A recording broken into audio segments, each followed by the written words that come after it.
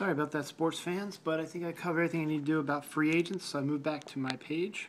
So basically, if you need a free agent, that's what you got to do. The add a player, drop a player, create a trade, compare my team is all up there. And your other stuff up here, projected stats, everything you need to know is up here. So, I think we are pretty much set on everything you need to know. You can keep track of, on the league, you can keep track of the games by clicking on the matchups and the transactions down here. Some people have been making some transactions, which is good. They'll show up here, and that's good. Recent messages, yeah. So I think I got everything under control.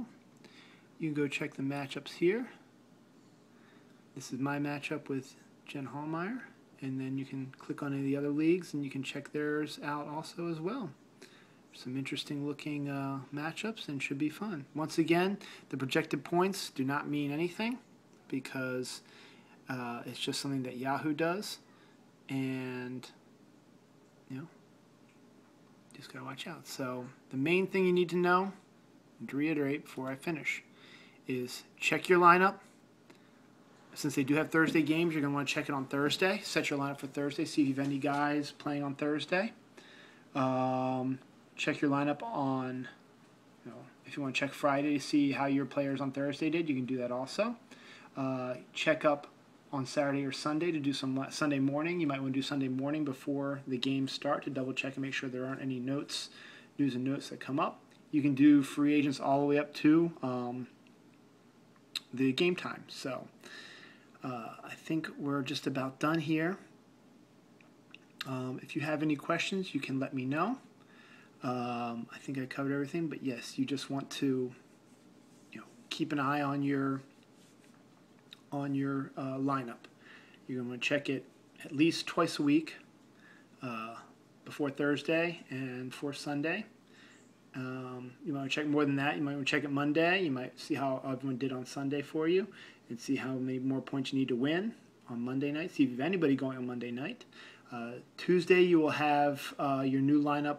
Your week 2 starts on Tuesday, so all week 1 numbers and scores will be up on the league page. You can see who won, who lost, and by how many points, and check the points. So I think I covered everything you need to know. The notes you're going to want to keep an eye on. The stats you're going to want to keep an eye on to see how well they do. And once again, if you need to get new players or whatever, free agency or trades, probably the best things. If you want to smack talk, we got smack talk sections up here. You can do stuff, and it should be a lot of fun. I think that's going to be it. That's all the video you're going to get from me. From now on, you guys are on your own. But do not hesitate if you have any questions, comments, whatever, let me know. And I will try to send out reminders to set your lineup so that you remember to do that. Just have fun with this. It's a lot of fun.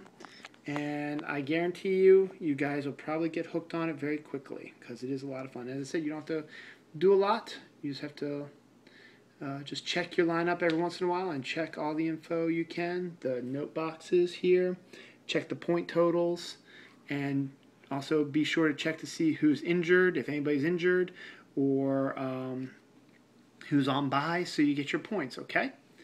And you will have to make changes. If you pick up a free agency or you do a trade, you will have to drop people to make room for them because this is your lineup right here, okay?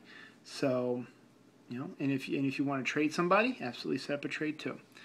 I got nothing else. If you have any questions, you know how to reach me, Twitter, email, DM, whatever. Heck, you can even write notes on the main page, and we'll see if I can help you answer them. So just have fun with it. This is going to be a lot of fun. Don't worry about being spectacular for you new guys, you first timers. Don't feel like you have to do awesome. It's a learning process, and have fun. That's all I have to say. All right, I'm done. Once again, any questions, let me know.